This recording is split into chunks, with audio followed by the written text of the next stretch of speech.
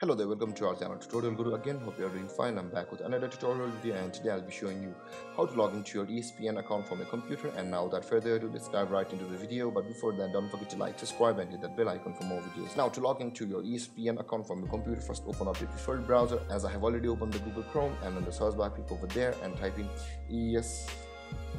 espn.in like this and hit enter.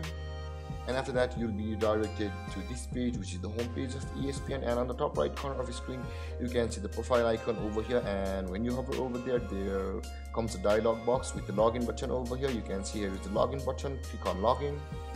And after that, to log into your ESPN account, enter your email address over here like this, and enter your password over here.